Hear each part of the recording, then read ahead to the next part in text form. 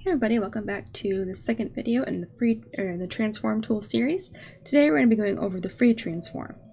The free transform allows you to easily scale, move, and rotate your image or selection. It does come with tool options, which are very simple and basic to understand. It just kind of gives you some more control and fine-tuning available for what you'd like to do. So to activate the free transform, you can either click on the transform tool or hit Ctrl+T. And as you can see, the boxes will appear around your image.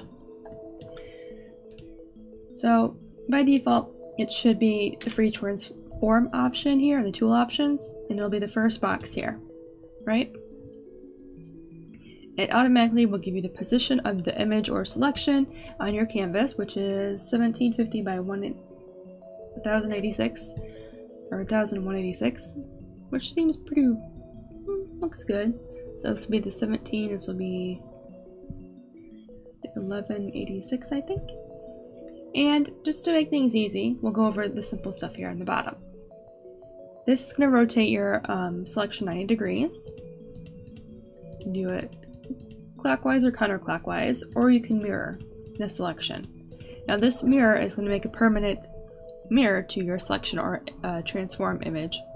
It's not like you're mirroring the canvas for drawing purposes, just to, back and forth. This is a permanent transform, which you can actually also do under image, mirror horizontally, or layer, and it'll do that for you. So let's say we mirror it this way, and we like that, you want to apply it, we can. And now it should update here in the overview, showing that this is the correct orientation of the image. And if I hit M to mirror it, it's not a permanent change I'm doing, it's temporary, just to see what it looks like on mirrored and not mirrored. So I'm going to undo that. Alright, and now we're going to go up to the options to use the free transform tool. We have position, rotate, scale, and shear. Now all of this is available off the bat. This is the shear. It'll show up when you hover above the lines here. You can do it either way. Just click and drag. You can scale it. If you hold shift, it will scale proportionately. And if you want to rotate it, just hover your mouse over the corner where the little spinny icon shows up, and you can go ahead and spin that or rotate it. And if you want to move it, just click anywhere within the box and click and drag. Put that back to the original position. So some things that are really nice about the free transform tool. I'm going to reset that. If we go to rotate, actually no, I want to select. We'll just select her arm here. We're going to hit Ctrl+T. We're going to go to rotate. So if I rotate this now, it is rotating within the center of this pivot here. If for whatever reason I want to rotate based on the elbow, I can click on that pivot, drag it over to the elbow. And now if I rotate it, it is rotating based on this point. This can be very helpful when you're sketching and you're trying to figure out how you want the pose to be, or maybe you just want to take a look at a different pose in general before you get to the final artwork, or whatever else you're doing. This is very useful. Alright, so we'll just leave that alone, put it back there, and go to rotate. So if we click on the rotate option, if you want to be more precise with that, you can actually put in values here for the X, Y, and Z. The Z will give you the rotation based on the 2D plane, and the X and Y will give you more of a 3D rotation. This is kind of similar to perspective, which we'll go over in the next video. You can see how that gives you a little bit of a more dynamic look. To reset that, we're just going to hit 0.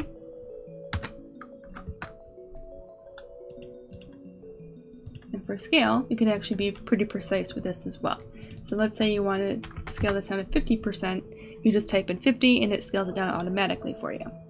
And make sure if you want to do it proportionately, you have this locked where it keeps it uniform. If you don't have it locked and put this back up to 100, it's only going to scale up the width part by 100% and keep the height at 50. So just make sure you're mindful that if you're going to be using precise numbers. And shear is pretty much the same thing. If you want more precise numbers, like let's say you want to make this 90%, you can make it 90%. You do that by just right-clicking on that, hitting the backspace or the backspace key, and just typing in whatever you want that to be. You can hit the enter key to make that final, or you can hit the apply button down here. And that is pretty much it for this year. Alright, so we go back up here to the pivot. If we lock this, it will transform based where that pivot is going to be. So if we go ahead and shift, you can see that we're scaling this down towards that pivot point. Whereas before, if we put that back in the center, it just scales into the center. So make sure to have that checked on if you need to scale or anything around that point.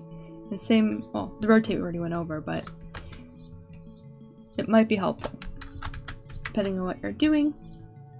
And the filter just defines how blurry the image might be or how much sharpness needs to be applied to kind of keep that quality as you move this and transform it around. I was using bicubic for a while, but Bell seems to be pretty nice on its own. Obviously, if you scale it down, it is going to be a reduction in quality. And if I want to scale this back up, oops.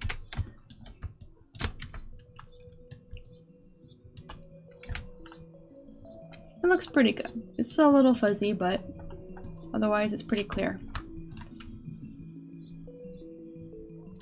So if I did, or maybe I used bilinear. I don't actually remember which one I was using before. That's pretty blurry. So it's softening it. Scale it back up.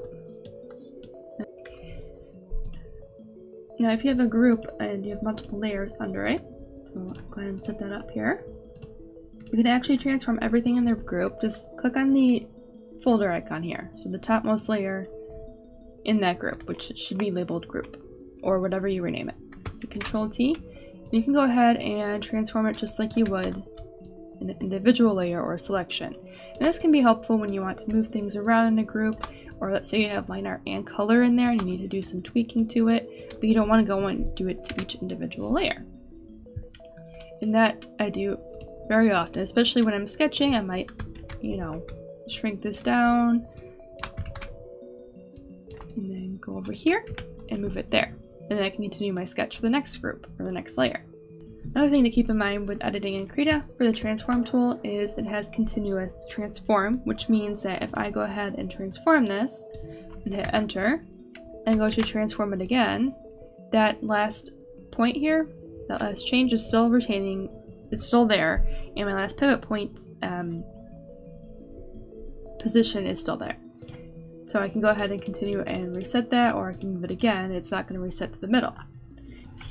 So let's say you're making all these changes and you want to go ahead and reset everything back to the way it was, like, oh, this is great, we scaled it up and down, you know, but I want it to go back to the way it was. You can hit reset and it resets everything you've done for that transform before you hit apply or enter. And that's it for the free transform tool. Hopefully that was helpful to you guys.